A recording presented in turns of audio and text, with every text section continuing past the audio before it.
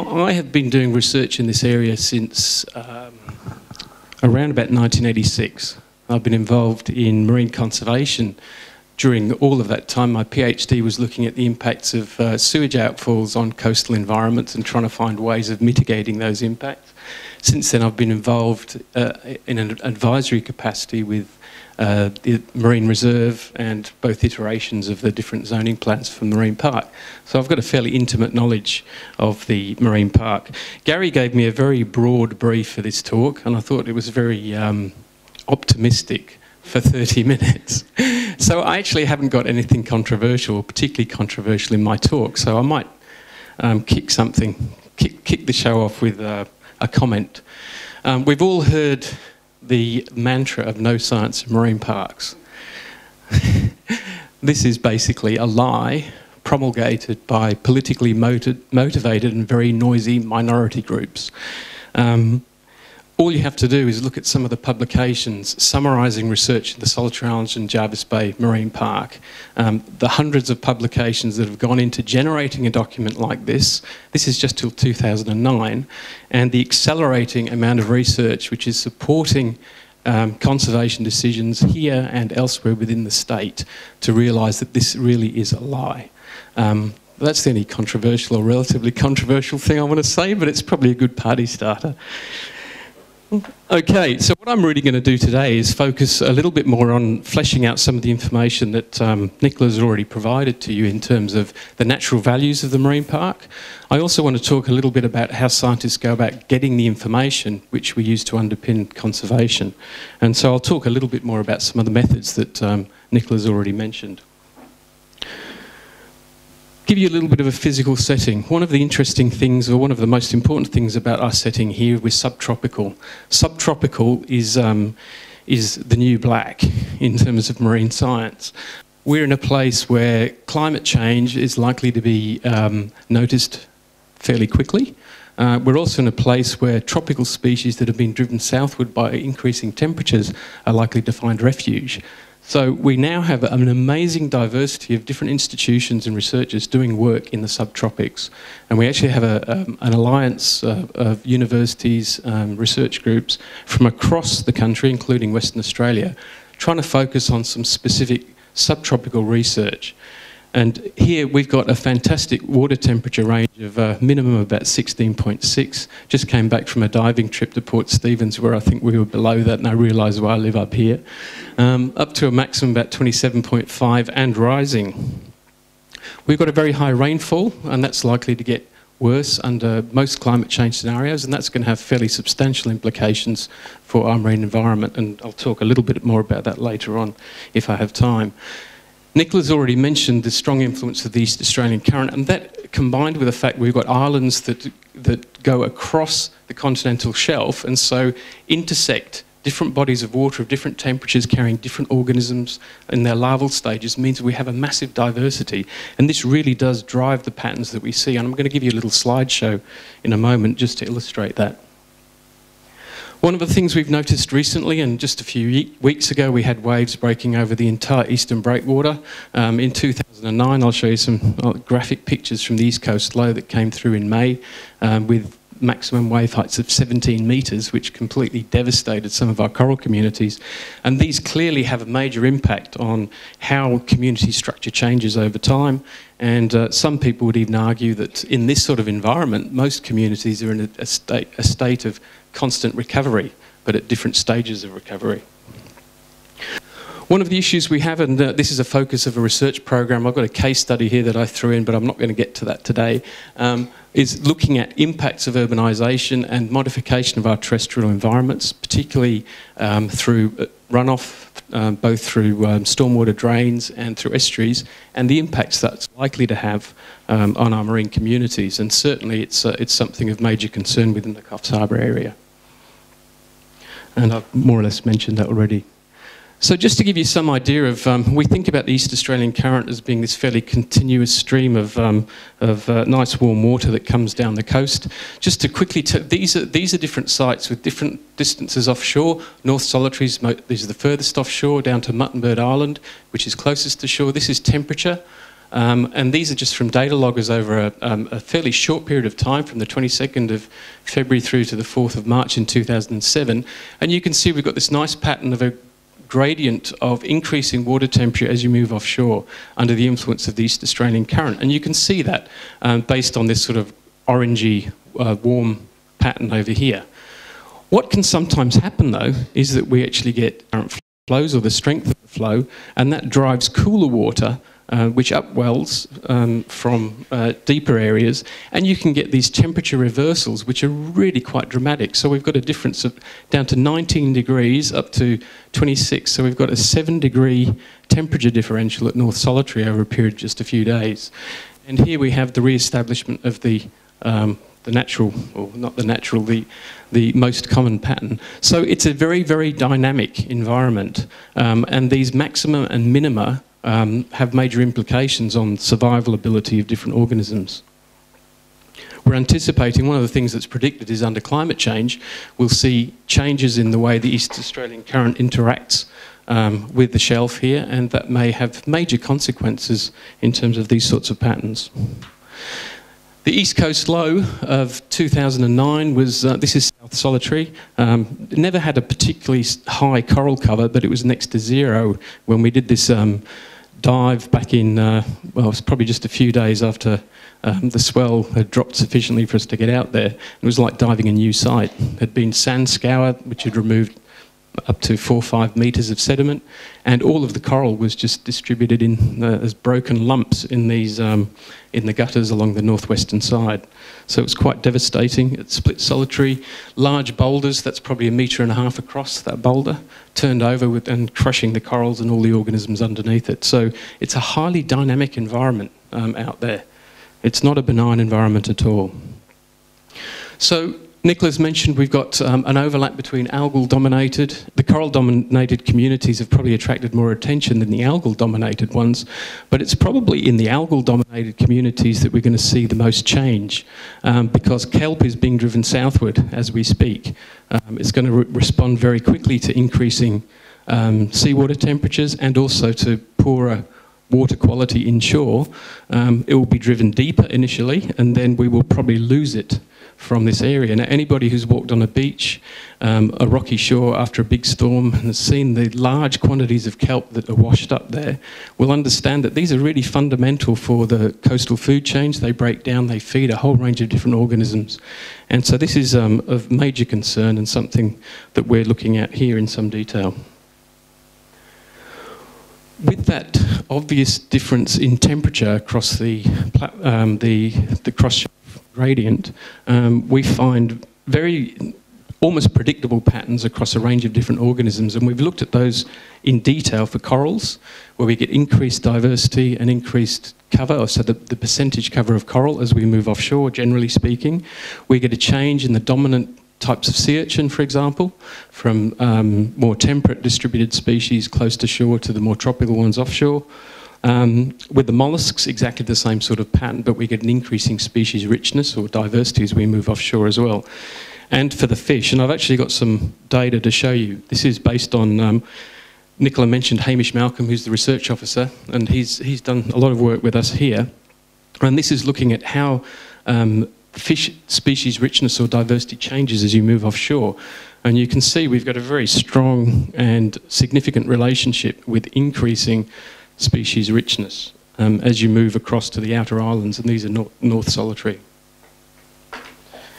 If you break that down, whoops, I think I have another, here we go. If you break that down, it shows some really interesting biogeographic patterns. So it's not just all species that change, or we're not just picking up new species, we're actually changing the sorts of species we find there.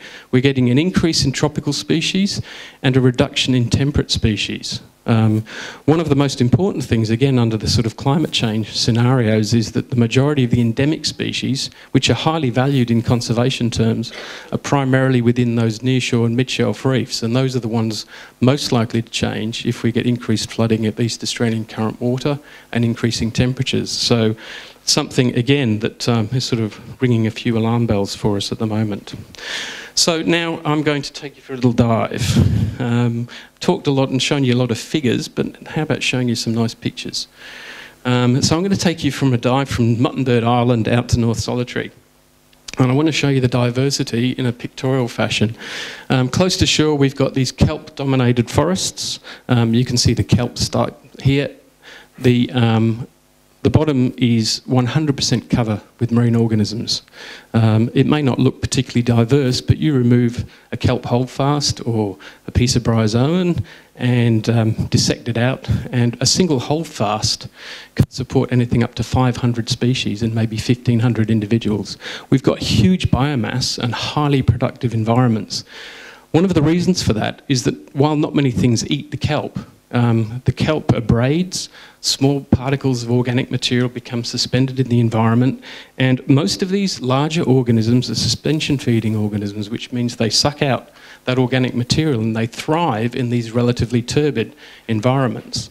And in fact, these relatively turbid environments might seem a bit odd, but are one of my favourite ones to dive, because you do get this really, really high diversity of very interesting organisms. Get lots of fish in these environments too, and in fact a lot of the sites we dive near shore are very popular, particularly for bait fish, and we've been on dives where you couldn't count the number of bait fish, like these yellowtail. Literally you dive down through them and you hit the reef before you can see it. So we've got some high abundances of important species. Very pretty dives quite often. This is a little bit further south down at Nambucca, but you can see the sorts of habitat, undulating, hardware. We've got most of the reefs here are comprised of metamorphic rock, which means it's a very firm substratum, which allows these communities, these sessile communities, those that are attached to the bottom, to persist, apart from when the storms come along, of course. And we even find some fairly large visitors close to shore. This is in about 6 metres of water at Muttonbird Island, and that's a grey nurse shark there just swimming by. So I mentioned the suspension feeding organisms. They often occupy the majority of the substratum. You've got these hydrozoans, these stinging hydrozoans. You've got the sea fans. You've got some sponges down here. And these gorgonians in particular provide habitat for a range of different organisms, and the whole of our research project at Port Stephens last week was in fact searching through gorgonians for these little shells called allied carriers. I'll show you a picture a bit later on to try and gauge their diversity. Yet more, this is a type of ascidian or a sea squirt. Each individual hole is an individual animal. And then they have these common exhalant apertures, and that makes it very, very efficient for feeding. And they use a muscular pump to filter that water. This is the reason I like to dive these habitats. The things that eat them are really, really spectacular. This is a nudibranch, just meaning naked gills. They're very, very colourful. They advertise because they actually contain toxins within their slime or their mucus, and so they can afford to stand out with this what's known as aposematic coloration. And we get very high diversities of these, in particular in these nearshore environments. Just running through a bunch of different organisms. One of the things I mentioned is we get this overlap between temperate and tropical. Here's a temperate temperate starfish that generally we find near shore. And I'm going to show you in a minute some tropical ones and also some endemic ones which have very restricted ranges. Moving mid-shelf, we get out to northwest Solitary, and you can see we're increasing. You can't see any kelp there. In fact, you can't see very much algae at all. And what happens here is we get an increasing cover of coral, the hard corals in the foreground, and also those soft corals, those beautiful pink cauliflowers, which again are a fantastic habitat for a range of different organisms. Here's one of our endemic species with a very restricted range, just in the subtropics. And another one, and this one was actually named after Neville Coleman, whose name some of you will know. He's underwater naturalist who sadly passed away about a couple of months ago. Again, different types of sea squirts, beautiful black corals which support, again, a range of different organisms, including my favourite group. These are the allied cowries I mentioned before, and one of the projects we're doing at the moment is trying to document their biodiversity. Very difficult to get anybody to do that for you looking at the morphology of the shells, so we're actually having to go to genetic barcoding or fingerprinting to do this. And now we're moving into those clearer waters. Generally, as you move offshore, you're more likely to get clear water. No guarantees you're going to get clear water. And I don't know what it's like out there at the moment, but, you know, anything 30 metres plus happens at various times. And there's, that's just to prove it, there's our boat. And now we start to pick up these tropical species. Some of these urchins, quite spectacular. These corals actually have a wider distribution than just offshore, but again, when you look closely, you can see they support a really large diversity. Here's a shell that's actually feeding on this polyp here and is now laying its eggs. And what is thought to happen is they get biochemical imprinting, so they know how to swim back to their food when they finally become adults, or sorry, when their larvae coming back and about to settle.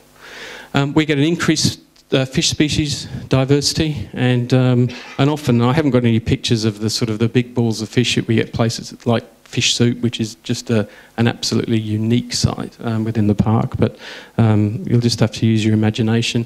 But we still get some subtropical endemics. This is a wide-banded anemone fish, and you'll see some in the aquarium out here. That's actually an endemic, which is likely to be one of those that's squeezed quite strongly by increasing seawater temperatures. We also pick up these symbionts, or the little commensal organisms that live with a lot of these tropically associated species. We've got a little porcelain crab here living in one of the giant anemones, or the host anemones that we get out there. Little shrimps. So we've got some spectacular stuff. And some of these other larger shells. Okay. I've probably spent a lot longer on that than I intended to, so I'm going to get into a little bit of the stuff about planning for conservation. In New South Wales and in fact worldwide, we actually we favour the CAR principle, comprehensive adequate representative, as a guideline for how we go about marine conservation, how we protect areas. That still underpins the New South Wales model. There have been suggestions that we should go to a threat-based approach, but my argument here is CAR is basically a threat-based approach. It minimises threats by applying it.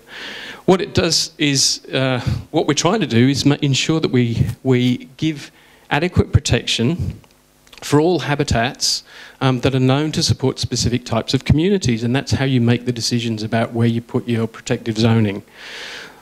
For that reason, for a long time now, we've focused our effort on getting background information about species, richness, community types, so that we can actually inform this process. In other words, the question is, where are the conservation gaps? What habitats have we missed in our existing zoning plans? This was the information that underpinned the rezoning that was rolled out very briefly last year and then rescinded. Give you some idea of the sort of research that's been done. This was looking at fish. It was using a combination of underwater visual census methods and also baited underwater video, and it identified very, very strongly that you could, offshore, you could identify 3 particular community types: inshore, mid-shelf and offshore, and at the same time you could identify different community types based on depth, from 0 to 25 metres, 25 to 50 and below 50. So basically, under the CAR principle, we need to make sure that all of those habitats are protected in sanctuary zoning. Let's have a look at the old plan, and I'm sorry about the size of this text, but the different colours there represent different types of reef, and the two I want you to focus on are intermediate offshore reef and deep reef, and you can see those around here. Under the old plan, only 1% of intermediate offshore reef was actually protected. That does not fit the adequate category at all. And if we look at the deep reef, there was 0% protected, and that was the reason for the extension of sanctuary zones out to the edge of the marine park in one particular area, and I haven't got that plan here. So you can see that the decisions were based on good science, they were based on good management principles. The decision to rescind them was nothing other than totally political. Okay, just very quickly to go through how we collect the data. I don't have a lot of time left. We favour diver surveys because we love diving, of course. But we recognise that there are some inherent limitations of this, and that is time underwater, the fact that some of these sites are very deep and you just cannot generate that information. Often you need samples, so you need some method of actually being able to take samples to identify things. Some other things you can identify quite readily remotely. So there's a whole bunch of different remote methods that we use too, and they're increasing rapidly as the technology catches up. We've got grab samples for soft sediments where we remove a known volume or area of sediment and we actually sift that to get the organisms out of it. We've got the baited underwater videos, which I'll talk about in a bit more detail in a minute. Satellite and photographic images, and the resolution of these is getting much, much better. Previously, we might have pixel sizes of 500 metres, which isn't great for planning, or even a kilometre. But you know, if you pay the dosh, then you can actually get much finer resolution these days. We've also got, Nicola mentioned the autonomous underwater vehicle, which is fantastic. It's got high resolution video and stills. It can actually measure the size of things by using stereo cameras and laser sighting. So you can actually get not only an indication of what's there, but how big it is. One of the things we always like to do if we can is, if things are in a state of recovery, it's likely that bigger things are going to be found in areas which have been less impacted. So those are sorts of questions we weren't really able to answer before, but we can now. And we've now got radar arrays at Nambucca and Red Rock, which are providing information on currents and a range of other sort of sea surface states, which are going to be very useful for modelling down the track. This is our standard underwater visual census method. Usually run a tape out, and this is for our nearshore reef program where we look at fish, molluscs, we do video transects, so we've got a permanent record, and we also pick up all the garbage. And unfortunately, that tends to take quite a bit of our time, particularly in the nearshore reefs. Grab sampling, here's our little grab sampler. Not so big, it's called Joy because it's not a joy. It's very hard to handle. We had to use a trawler for this one. We actually put that through a sieve mesh size of about 1 millimetre and get the information from that. Baited underwater video is something which is now being used worldwide. It's a remote method of getting very good information on fish relatively quickly. It minimises the cost because you don't have to spend too much time at sea. The principle is simple. You've got a video camera in the housing over here. You've got about 1 kilo of pilchards in a little bag here.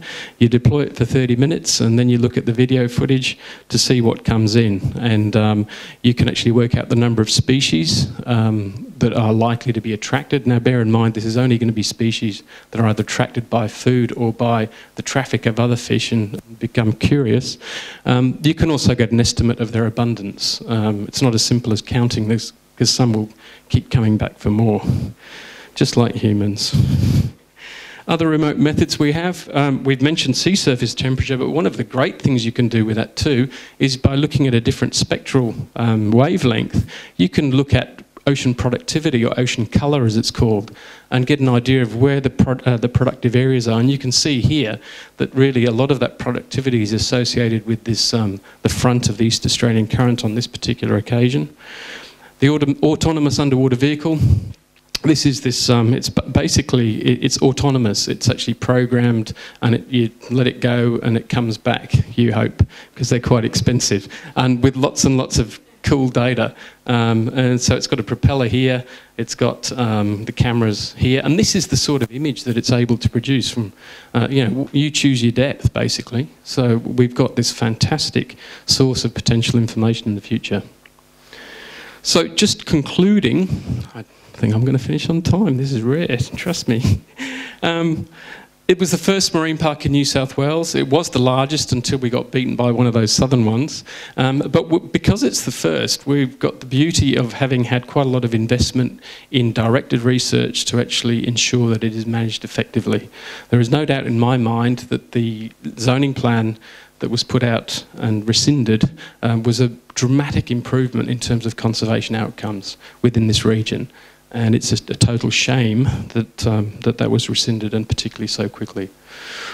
It's based on excellent scientific information, and I have to say that because I'm doing some of the science. And But it is. We've got long history of information from this area, and that was what alerted the government in the first place to the idea of having some form of marine protection here, because it is such a highly diverse area.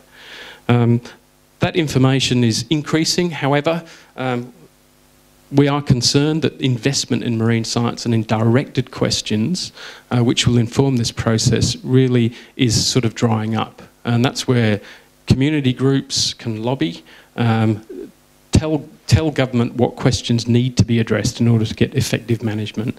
And let's get the right people getting the right data to help us with some of these gaps. I mentioned already that the Solitary Islands is really a huge focus at the moment. We've got lots of groups coming down. We really want to focus on protecting these existing communities that we've identified, those that are not currently protected within sanctuary zones. But really what we need to do for the future, and Mark mentioned what are we going to hand on to our kids sort of stuff, we need to look at what are some of the potential climate change effects. Are there things we can do about that? Or can we plan for more effective management down the track if we think that our hotspots at the moment are not going to be hotspots in the future? And that requires a lot of work. One of the best ways we can do this is to maximise ecosystem resilience, which means keep our environments in as natural a state as possible. They've got inherent ability to recover. When we add additional stresses over the top of that, like urbanisation, stormwater runoff, you know, the decreasing water quality, and the exploitative activities that occur in many of these habitats, we reduce resilience and we reduce the capacity of the environment to recover. So this is the way forward, maximising resilience. And I'll leave it at that. Thank you very much.